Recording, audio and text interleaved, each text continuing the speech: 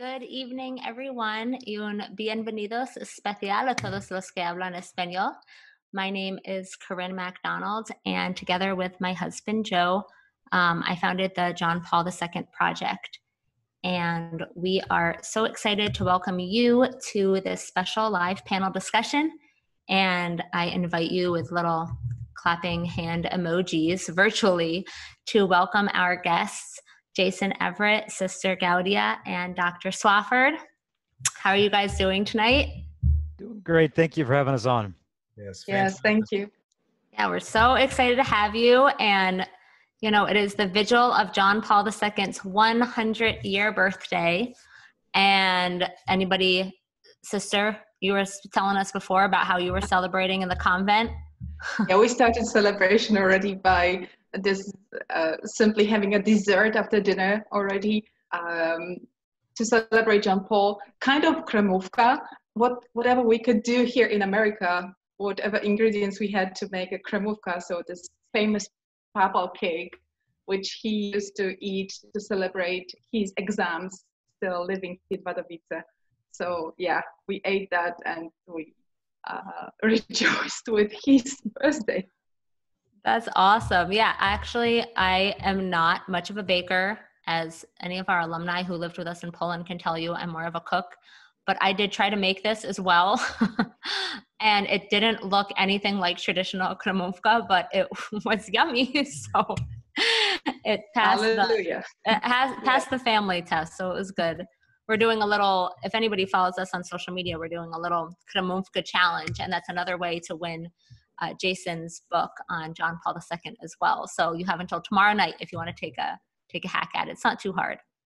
But we thought more than kremovka, there would be no better way to honor St. John Paul II than by challenging and building up and encouraging young people to really follow in his example and to carry on the torch.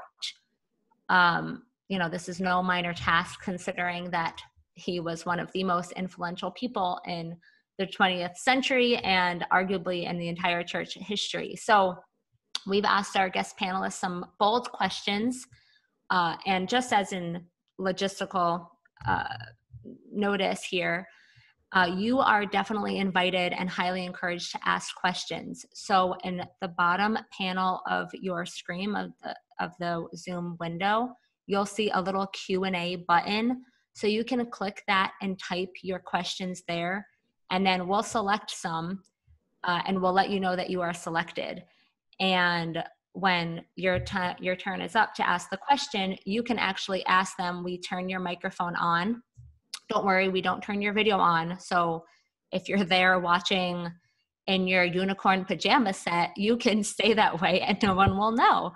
So you'll just be able to ask the question directly to the speakers, and it can be an open question or to one speaker in particular.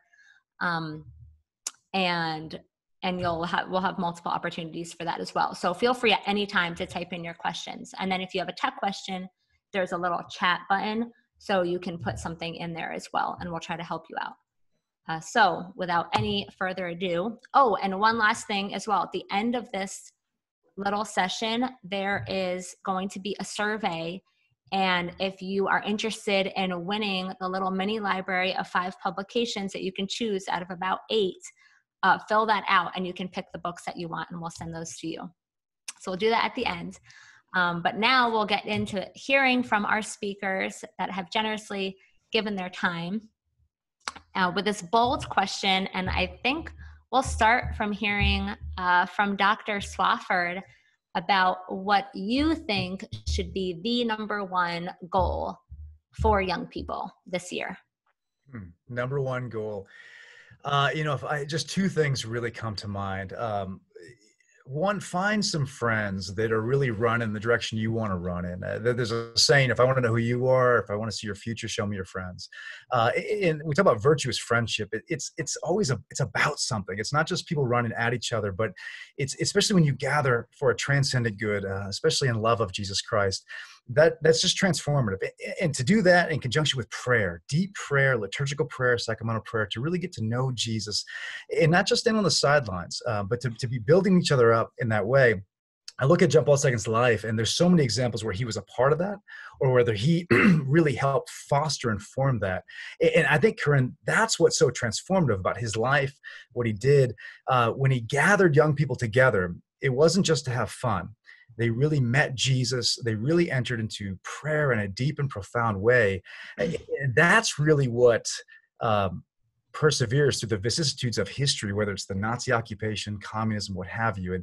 And to this day, we are reaping this fruit of this incredible saint, incredible man. So prayer and good friendships, communities form, gathered around a transcendent good. Okay, awesome. Yeah, you're making me think of questions. I'm sure our participants have questions too, but Sister Gaudia, how would you answer that question for number one goal for young people? Yeah, definitely the Holy Spirit is working, because I didn't know Dr. Swafford's answer before coming to this meeting, and my answer is almost the same. So number one goal for young people, which I find as the most important, should be deepening the friendship with God and with other people. And further on, I can say more about it, but definitely deepening the friendships. And I believe that this time of lockdown now also showed us the great need of friendships, and how people are getting more and more depressed because they are isolated. They are getting very anxious because they have no contact with other people. And this online contact is not enough.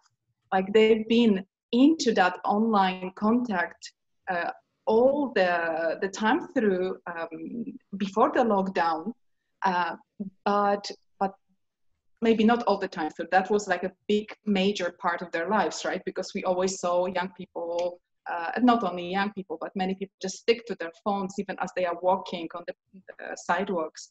But now they have no other choice. They have only the phone or only the computer screen, and that's really causing serious issues.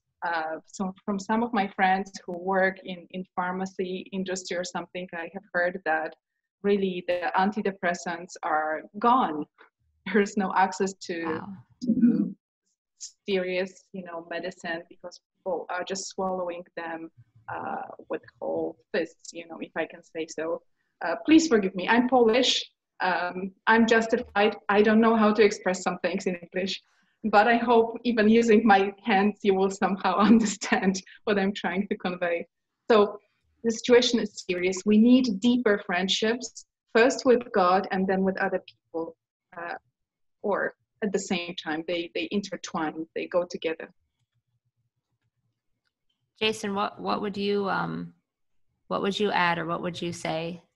I think it's interesting that, the three of us didn't have any time to connect with each other and say what our answers would be to these things, but we each had time to think about it and came up with something very similar. For me, I think if the Holy Father could ask the young people and the old people to focus on one thing this year, it would be to listen to the voice of the Father.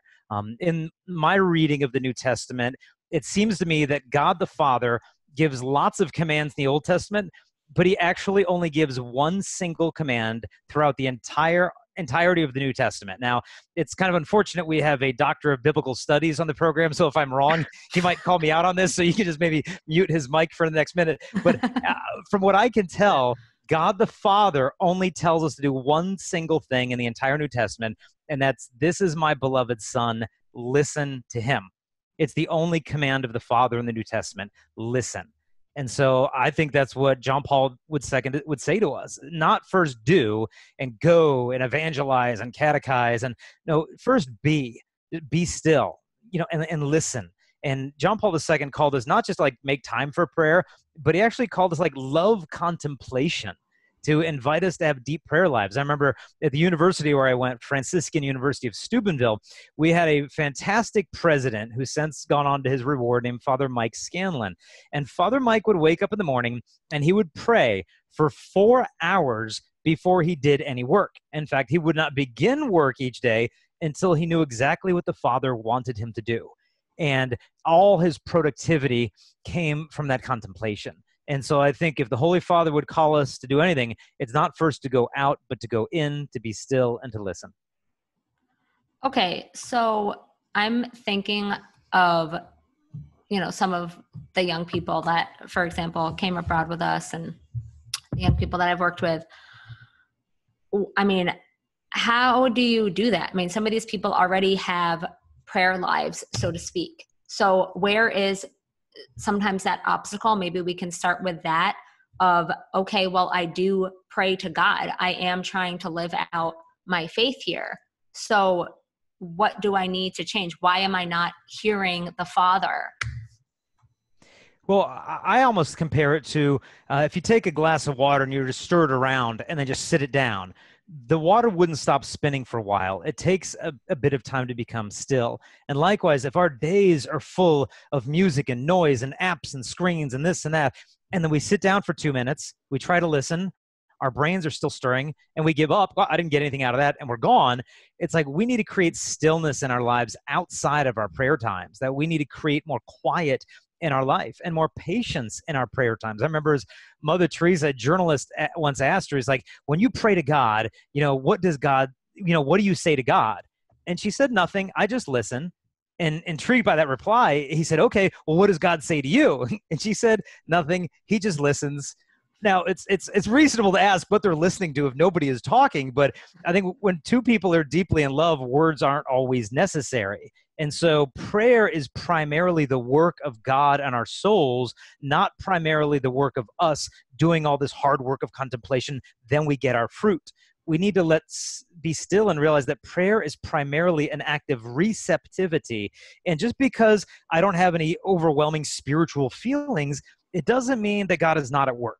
It doesn't mean that he's not close to us. The measure of how close we are to God is not the intensity of our religious experiences, but just the willingness to conform our hearts to his heart and be still. And it's almost like, someone who works out in the sun, over time, their skin just looks leathery and dark because you've been out there all the time. It's the same in prayer. When you get marinated in prayer over the years, it just becomes evident. And so the fruit of prayer is usually not experienced in prayer, but rather in persevering in prayer.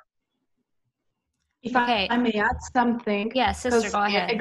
This is exactly what Jesus says in the diary when he says that his voice is very silent and only recollected souls can hear it. So in the diary of Saint Faustina, of course. So life of recollection is super important if we want to hear Jesus' voice. Yeah, Karen, if I could just jump in, this is beautiful. One of the things I do in one of my Christian moral life classes, the students have to have a 48-hour media fast, and they have to write a reflection on it. And they always kind of complain at first, I can't believe you're going to make me do this. But then consistently, I get reduced anxiety, better sleep, better conversations, more productive. So I think, as Sister said and Jason said, I mean, what are we letting in downstream, right? What's coming in downstream? And is there enough stillness in our heart and mind to even enter into prayer? And the other thing, too, I'd say I've seen this. I think this has always been part of the human condition, but I've seen it, I think, an uptick recently. Do our young people really believe in the power of grace? And I think for all of us, to be totally honest with you, the hardest thing for us to believe is not the Trinity, is not the sexual teachings. It's that God, the eternal creator of the universe, loves me that much. I see it in students a lot, that they don't really, the deep shame, the past, the power. I mean, think about what we say before we receive the Blessed Sacrament. I am not worthy that you should enter under my roof, but only say the word, and my soul shall be healed. No, I'm not worthy, but our Lord makes us worthy. Do they really believe in the power of grace to make us not just servants or creatures, but sons and daughters of the Father, such that the Father will look down upon us and love us as he loves his only begotten Son? Moral perfection can't earn one drop of that. Do we believe that? Yeah, and we're definitely not going to believe that if we don't have this relationship, this living relationship with God. We'll just get drowned out by everything else, by all the rest of the noise. So that's a great question to ask. And I'm thinking too, everybody kind of touched upon all the noise and touched upon media. And while media is great, I mean, we can do things like this. Just on a practical note, any of our alumni watching this know I'm from Jersey, so I like to get very real, no sugarcoating anything. But on a practical note, what does that look like? Like, what does that look like not being addicted to media or having a little bit of quiet in my life. And maybe that's going to be different for a high school to young professional to someone who's married with kids. But can anybody paint a little bit of a picture of developing this interior life, what this actually looks like? I remember a friend of mine, he said for Lent, he said, what I like to do is turn off all noise in the car. Even praise and worship, even Christian podcasts, nothing but silence. And he said, Jason, you should try that. And I tried it when he recommended it maybe 15 years ago, and I do it every single Lent. And it's amazing because at the beginning, you get in the car and your hand just reaches for noise. And then you're like, oh, no, remember it's Lent. And then you start driving. 10 seconds later, you're reaching again. It's like, why do I need noise? Why do I need input? But by the end of those 40 days, like Dr. Swafford said, more productivity, more peace, more clarity, just such a better state of mind. And so we have to choose to make time for silence. You have to carve it out because the world is so noisy. And if you want to be looking at a screen first thing in the morning or last thing at night, okay, make it the liturgy of the hours. Get a good prayer app like Universalis or Hallow and do some Lectio Divina when you wake up or before you go to bed. So that way, the bookends of your day is prayer. And if you need a screen to do that, fine. But just make sure you're at least beginning and ending the day in prayer and making some room for silence in between. Anybody else want to add? Well, I just think that's so well said. Sister, you're probably poised to answer this in the best way. I just think of sloth, the achadia, and I think of the which is defined by like an Aquinas as sorrow at the difficulty of the spiritual good, the kind of spiritual malaise that we have. And then what happens, we're kind of idle and bored and restless and unfulfilled. And so we reach for a phone, we reach for comfort food. It could be pornography. It could be just, the ancient monks will say, stay in yourself, just stay in yourself. So I would say at least one thing to reflect on is, am I doing any of this intentionally? Or am I just kind of filling time? What if you just carve out like a half hour? We're going to check your phone at night. That would be better than doing it every 7 minutes just for no reason at all. And this is, I'm talking myself too. And this is, but why do that? Because you're trying to avoid what you should be doing. Well, why just fill it? Do it intentionally at the very least. Yeah, many times during prayer, we will not hear anything or nothing special will happen. Like you will, in a sense, like waste your time, right? But then God speaks in between. Like he gives those lights and those words on those ideas and those consolations and understanding in between, like in between your prayer, your cooking, your work, your as you walk to the car, in those less expected moments. Saint Faustina, come on, she had first revelation, first time she saw Jesus, it was on a party. It was during her dance with a boy. It wasn't in the church. So, but she prayed, and then he came to her during a dance, right? So we must always be like, have our eyes open and be aware of our here and now. Where am I? What's happening in my life? Because God speaks in between. That's why it's super important what you just said, not to check the phone every 7 minutes for no reason at all, but to have some kind of rhythm that I will stick to. Let's say before some actions that I do, or before work, I check the phone, or after the work, I check the phone, but not to do it without reflection. Even if I do it often, then just think why, and to get to know myself better through this. Like, why do I need this continuous stimulation? What am I really missing? Why do I search for, what am I searching for in the phone? Because the answer can be a revelation, a self-knowledge revelation for us.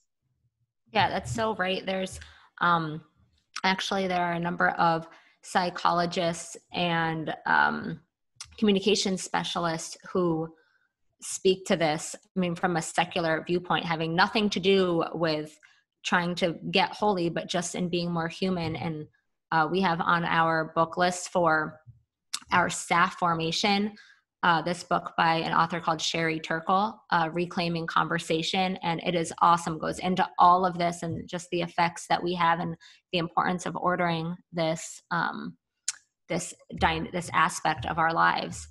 And then also I'm just thinking of another book that we have, which is really good about the importance of the interior life called Soul of the Apostolate, which is something that we have our staff read as well. And you can read it and reread it again, because without having this relationship with God, then you don't have lights to be ordered in your day. You know, you won't be able to hear the Lord speak to you in those little moments. So, we have a really good question from, who is this? From Colette. If we can turn on Colette's microphone. She had a question about prayer, which I thought was great. So Colette, if you're there and you want to ask it, go right ahead. Can you hear me? Yep. Okay, sorry, it might be a little loud in the background. I just wanted to ask about prayer when y'all were talking. I've been given the tip that when you're having a moment of desolation, whenever it is throughout your day, to use that time to draw back and almost force yourself to think of moments of joy, of consolation.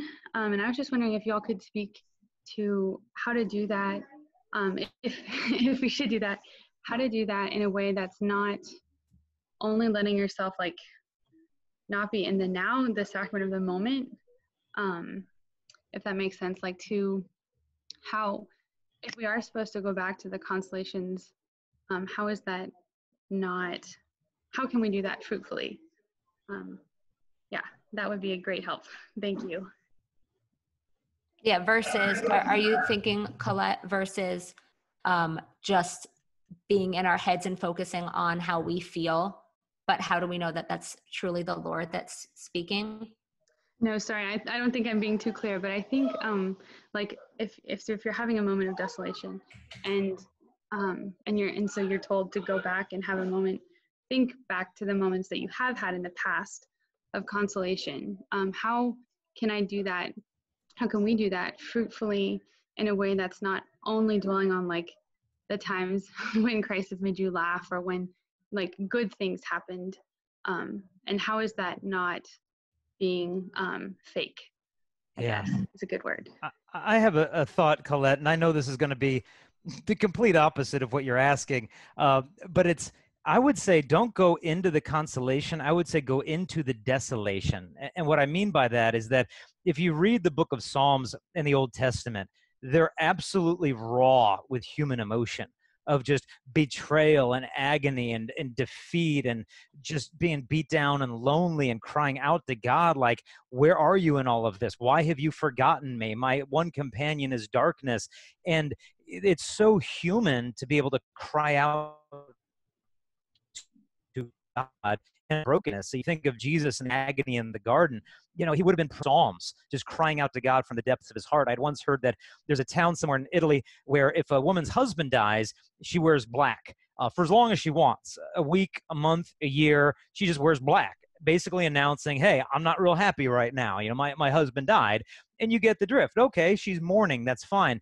It's a culture where they're allowed to feel what they're feeling. And I think especially in the Western part of the civilization, especially in America, you can't feel what you're feeling unless it's good. And if it's a bad or negative feeling, you got to get out of that as fast as possible. But this isn't really, in my sense, a fully human experience. I know a priest once was sharing to me how he once was weeping because of him being unable to have a wife and children. And it went through a period of just authentic mourning. And to me, that was so mature and spiritually healthy that he was able to process those feelings, to feel those, go into those feelings and give them to Jesus Christ, instead of just stuffing them for decades until he just blows up and leaves his vocation. And so I would say when you're in that state of desolation, bring that desolation to God in prayer. Find some Psalms from the Old Testament, and you'll find that you can really read those from the depths of your heart. And just in the meantime, to just be careful not to seek out false consolations, which will only leave you emptier than you were in the state of original desolation. And obviously not to make any big decisions during a moment of desolation, but I would kind of recommend pray into that, lean into that. Don't try to draw your imagination out by the thought of something happy earlier or in the future. Just be where you are and meet God in that sorrow on that cross. Yeah, I really like your insight, Jason. I wanted to share something. Sometimes when the desolation or the difficult experience we are in is very hard. And all that we can see is that cross, that darkness, that desolation. Then it's wise to remember the good times with God, to recall them, to even like feel them, like allow yourself to like experience them once again, to have the balance, to see that both experiences are real, and both like the beauty and the cross is real, that there's not just the cross, but there's also the beauty, and both are real. Yeah, so that to keep the balance, not to allow the evil spirit also, you know, to work on that and get you into some serious state of depression and despair even, you know, like, but yeah, I really like your insight, Jason, and I think that the prayer that's very appropriate for every state we are in is simply repeating these words: Jesus, I trust in you. Jesus, I trust in you. I'm in desolation. I trust in you. You are with me in the desolation. You are with me in the consolation. You are with me always. I trust in you. I trust in you. I trust in you. And yeah, everything is real. Like we need to experience everything in our lives, and everything is good in a sense. Everything is a blessing if we share it with God. That's why I like your insight, Jason, to no matter what we are going through, to share it with God. Like the psalmist through Psalms, we turn to God. We share the experience where we are in with God in honesty. It almost reminds me, one other thought. A teenage boy once said to me, he said, whenever I start to have a tempting thought, I try to think about Ross Perot instead. Now, Ross Perot was an elderly politician from like the 1990s. And this kid would try to direct his thought over to this old guy. And, you know, I'm like, okay, you know, whatever coping mechanism works there. But to me, there's something better in distraction. And that's immersion of just like, okay, I'm having this tempting thought. Meet God there. God, here's my thought. Here's what I'm thinking, you know, to untwist my desires, and let's pray for this woman. So you're entering into it instead of trying to bounce away from it because it's unpleasant. You can always meet God where he's at, whether it's consolation, desolation, or somewhere in between. That's great. Yeah. I just remember a priest, a very holy priest I knew once said, you know, you can't just empty your heart of evil. It has to be crowded out with the good. And there's so much to that. And there's actually a question here that I thought was a very good question to clarify from Julia, if she is ready to ask her question. It goes along this. Julia, are you there? Are you with us? Yeah, hi. Thank you guys for hosting this. So my question revolved kind of around contemplation. So you guys brought that up a few times in your discussions. And can you guys explain a little bit about what contemplation is and how to incorporate that in prayer life? Because I find myself, when I'm in silence in prayer or just being still, as you guys said, getting super, super distracted and not using that silence to encounter God.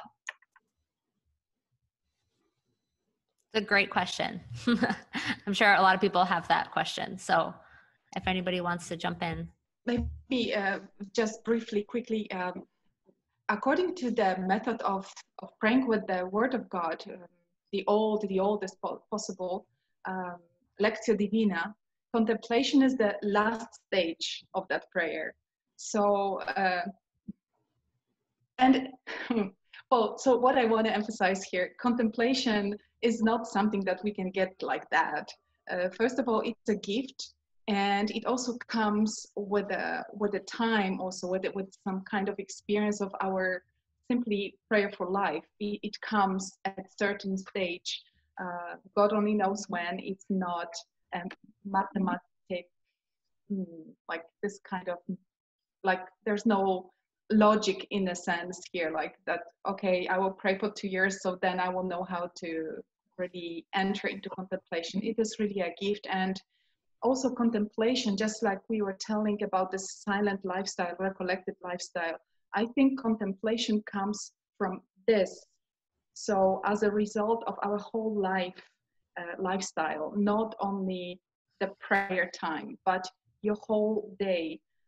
If your whole day was very chaotic, of course God's grace can do everything, but on human level, it's almost impossible that you would have like a contemplation at the end, because you will have all those thoughts running through your head. And yeah, that's just sharing the first thoughts about it. Yeah, it's just right, Julian. I think what we're saying is it's not something you can kind of gerrymander and just kind of cook up. When I think about the best relationships in my life and in my experience, it's when you are willing to waste time with people. Being raw as a dad, I really dislike the phrase quality time. And the reason is this: it tends to be often a substitute for quantity of time. Whereas I found those kind of breakthrough conversations, they happen when you're just shooting the breeze. You shoot the breeze long enough, you have fun long enough, and all of a sudden you're in this big conversation, but you can't kind of go from 0 to 60 overnight. And I think the same thing with God. Are we willing to waste time with him? Are we willing to just be with him? And just to not worry so much about the method or the mechanics, and just to, do we believe in him enough? Do we love him enough to waste time with him? And the fruit will, as Jason said with the sun ray analogy, the payoff is over time. Just like any relationship, but are we willing to waste time with those whom we love? That's very well put. I remember one last thought. I remember there's a story of a teenage couple that was on a date together at a restaurant, and the whole time they were yapping back and forth, and looking over, and there's an elderly couple sitting at the booth across from them that didn't say a word to each other the entire meal. And they look over, and then they're yapping. And as they're walking out, they kind of like, wow, I really feel sorry for them. They've been together so long. They're not even talking to each other anymore. But as they were walking out of the restaurant, they looked and they noticed that the couple was kind of playing footsie with each other underneath the table, the elderly couple. And it's like, look, they've said everything that there is to say, and they're just at peace being with one another. And then the younger couple realized that they were not ahead of love of this couple. They had a ways to go before they, could be there. And so to me, that's meditation and contemplation. Meditation is, our work with the help of God. Contemplation is, being present and letting God doing his work in us. That's awesome. If I can share one very practical tip, yes. that I basically use each time I start any kind of prayer, is to put yourself in the presence of God. Not to start prayer just because, okay, that's the prayer, that's the rosary, that's the whichever kind of prayer I do, and just start with Amen and Hallelujah and I go for it. No, just give yourself time to put yourself in the presence of God by using any words you want. I love this phrase, Lord, I believe you are looking at me right now with great love. Lord, I believe you are looking at me right now with great love. And sometimes that will take most of the time of my prayer, just repeating that, because I feel that I'm not there yet. So it takes me a lot of time just to enter the prayer, and then the very prayer itself might be shorter, like the very form that I was supposed to pray will be shorter, but I really entered into the presence of God, and I really allowed myself to be there with him, because prayer is a meeting with him, right?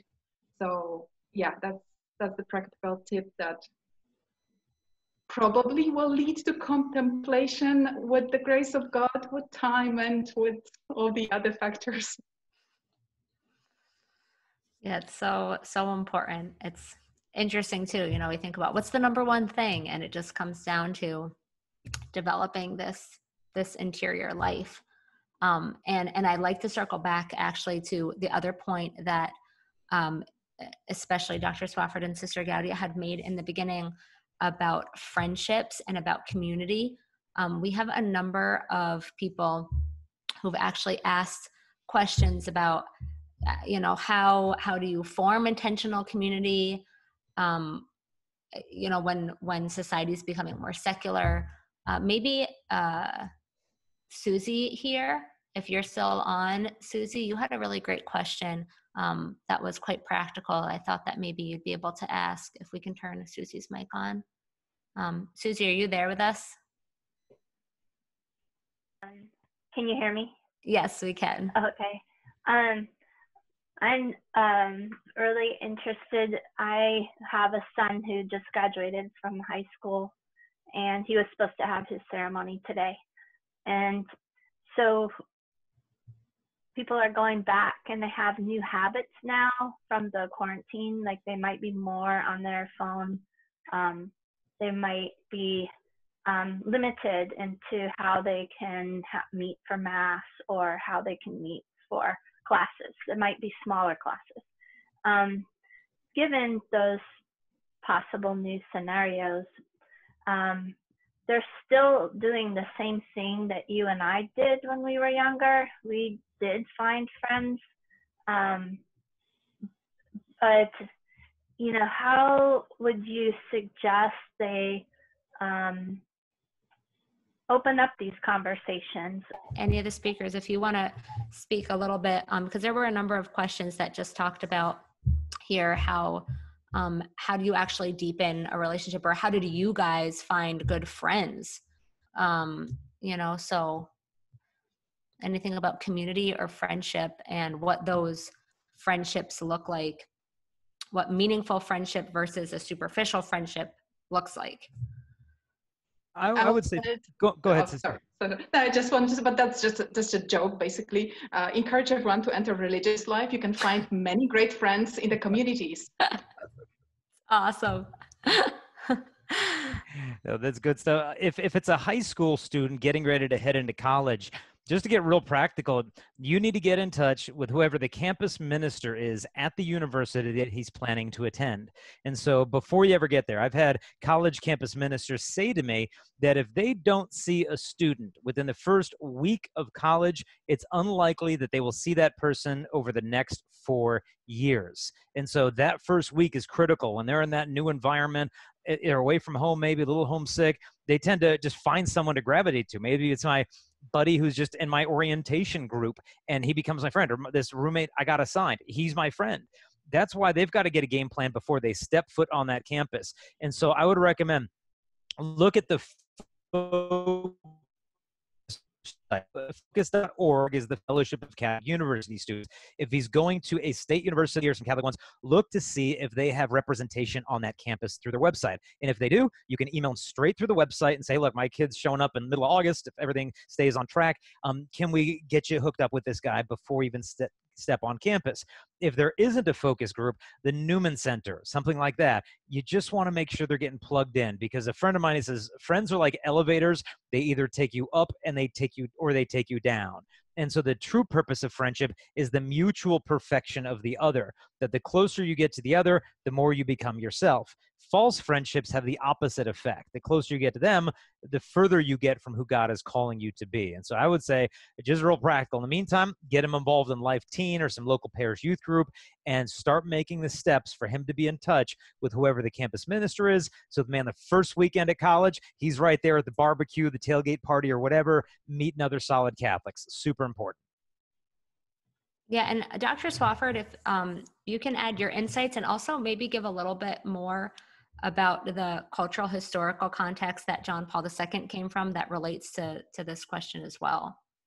Yeah, I mean, I guess my first, so amen to what Jason's saying. I teach at Benedictine College, and not everybody can go to a college like that. It's not always a fit for everybody, but I can't tell you how many times I've heard the story.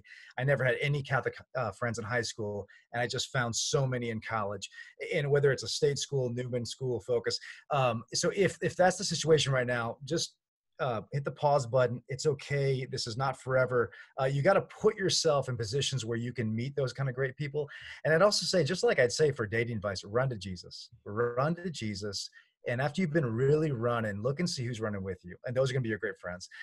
So Corinne, to your question, so with John Paul II, one of the catchwords that we've used around here, Benedictine, and in fact, there's a whole household of students that we're running a house to, and they call themselves the Środowisko house. Środowisko is a Polish word, as Sister Gaudia knows well, that translates as environment, or John Paul II like milieu. But basically, this was the word that was used for really kind of a catchword for virtuous, Christ-centered friendship in the midst of communist Poland. So early 50s, late 40s, early 50s, when John Paul II was a young priest. And communism was not just like an economic system. This was a systematic promulgation of atheism, a systematic kind of degradation of the family, of sexual morality, of basically a kind of a revisionist history of Poland's past and Poland's future. And the battle was over the hearts and souls and minds of the young. So in this context, what you have is John Paul II forming young people. It goes to St. Florian's, a 29-year-old priest in 1949, and they would go on excursions, kayaking, all those things you've heard. But the thing is, they didn't just hang out. And John Paul II wasn't just, then Karol Wojtyła wasn't just a buddy with them. They could talk to him about anything, but he challenged them to greatness. In fact, some of them have said, he wasn't a, quote, buddy. And when I think of being a buddy, I think of my own conversion experience. My hardest battles were going back to my high school friends. An off-color joke is told and you give that little nervous laughter. That's being a buddy. So I'd say, be your authentic self. Don't hide. Have the courage to be yourself. And what happened with these friendships, in fact, it started with this choir. 6 of the beginning choir got married to each other. So, this is not why you join a group like that. But it often is a side effect when people are really on fire and their friendships are about something. And these friendships stayed together his entire life. And in fact, they, by the late 50s, early 60s, they were helping with marriage prep programs with him in the diocese. So it became this where he got to know their kids, their grandkids. So it's become, if I just think this briefly, in 2018, my family and I, we have a study abroad in Florence, Italy. And we had 48 students over in Italy with us. And I taught my class on John Paul II, and we got to take a group over to Krakow, and they just fell in love with him. And I started out saying, I think you all think highly of him because your mentor spoke highly of him, but I don't think you know the man. And they just fell head over heels in love with him and his story. And Środowisko became a kind of a rallying cry for all of us to take this virtuous, Christ-centered friendship where people are on fire, they're running, and they're having a great time. I mean, so much joy, so much fun. I mean, I can't begin to give you the anecdotes of what these 5 girls, 4 of them were soccer players in the house we rented to them. They called themselves the Środowisko house. It was a missionary house where people were having such a great time, wholesome fun, lots of joy, but growing in holiness and friendship, and just finding a life that was so much more exhilarating than any kind of party culture could ever compare to. So, so Środowisko, again, communist Poland was not just an economic thing, and this became a zone of freedom, of real fellowship, of real communion. Thank you so much.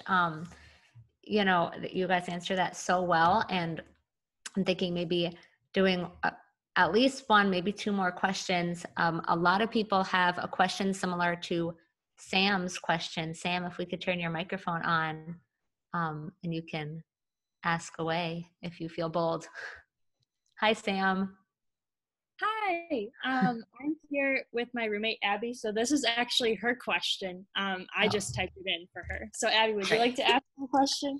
Yeah, so I was just curious, which of JP2's teaching has impacted your guys' life the most? One thing, just to follow up after the last question, Abby, and then I'll answer yours, is that one thing I was thinking as, Dr. Swafford was speaking, if you're having trouble finding good friends, go to JP2 Project's website and apply there and go off to their missionary program to learn and get formed, and you are guaranteed, money back guaranteed to find some solid Catholic friends. Am I right, Corinne? Yeah, so True. That's a surefire way to find some solid friends. But in terms of which of his teachings has impacted me the most, I was hooked on John Paul II through his book, Love and Responsibility. And there was a line in there where he said that the word chastity needs to be rehabilitated. And he said chastity can only be thought of in association with the virtue of love.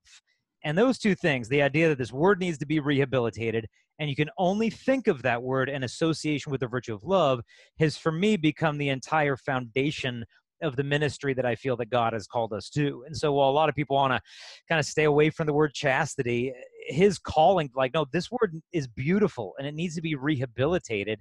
I've kind of taken that as my life's work to try to show the goodness and the truth, but most of all, the beauty of God's plan of human love through chastity. And so Theology of the Body has been amazing, but for me, that book, Love and Responsibility, for me was kind of like the gateway drug into all of the hardcore amazing stuff that he has to teach.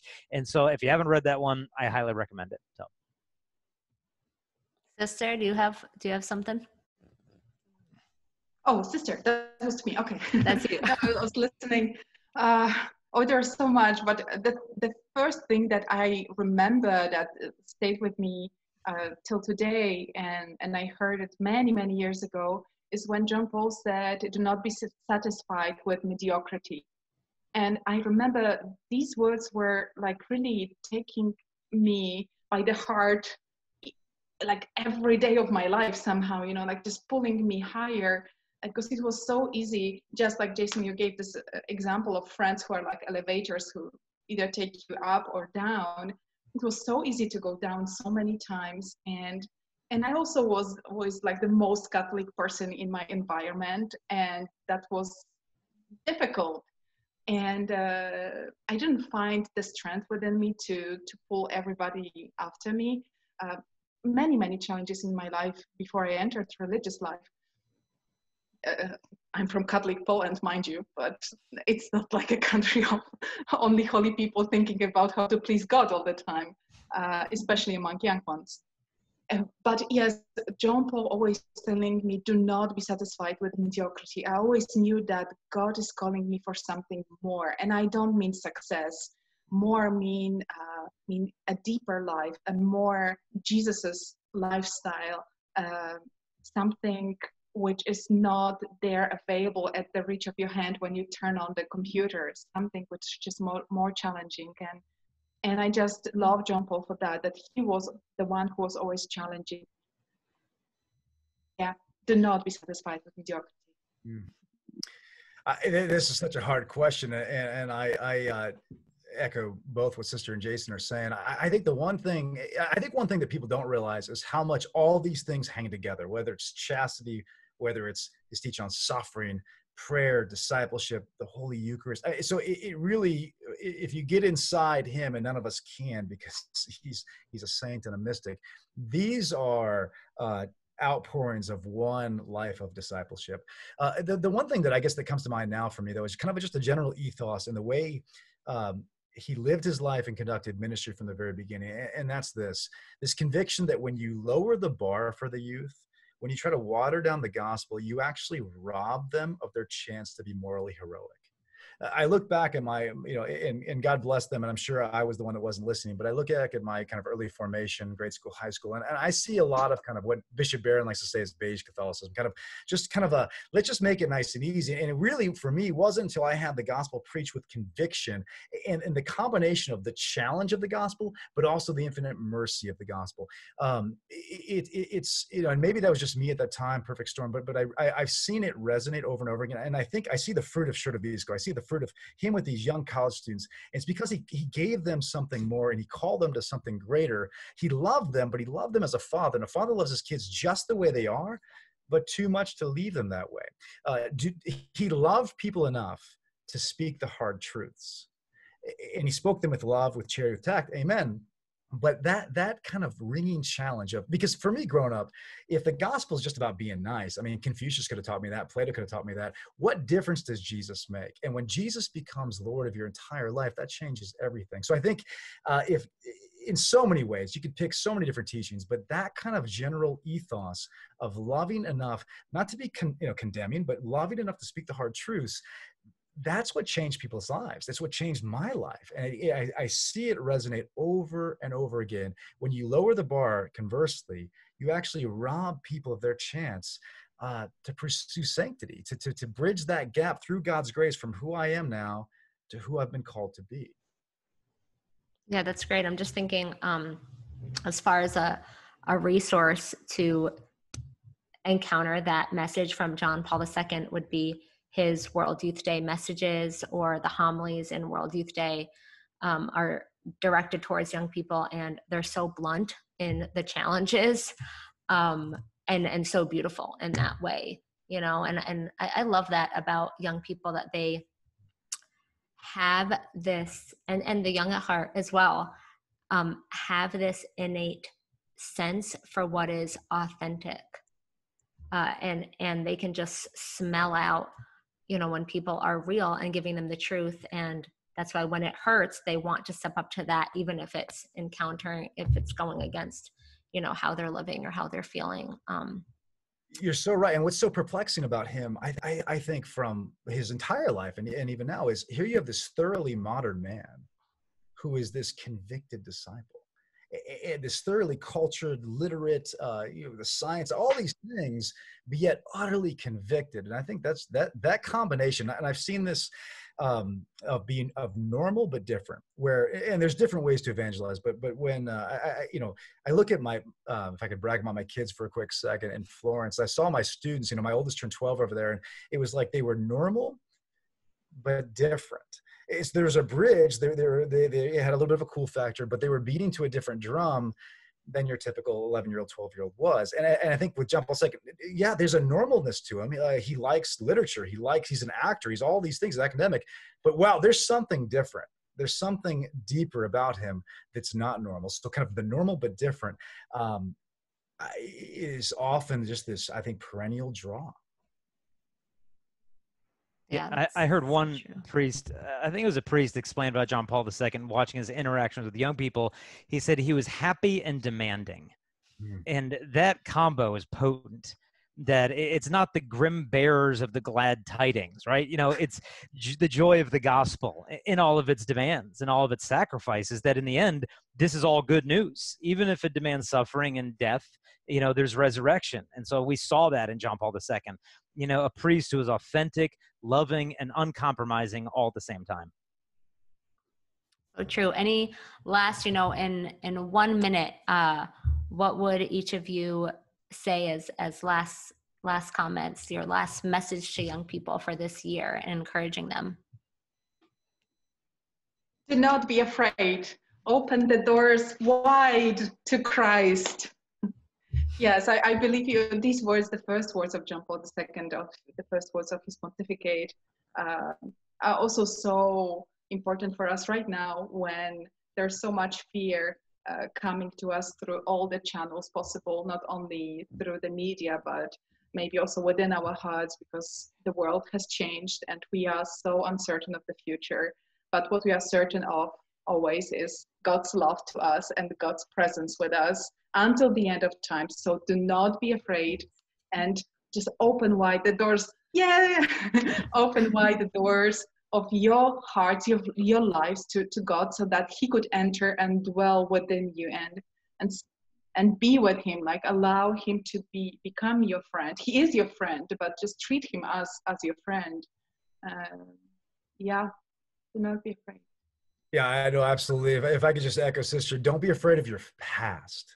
Don't be afraid of your past. Let the Lord, when St. Faustina was canonized, as sister knows, this is John Paul II said, it was one of the happiest days of his life. That divine mercy, the mercy of God, was the message that the modern man needed to hear.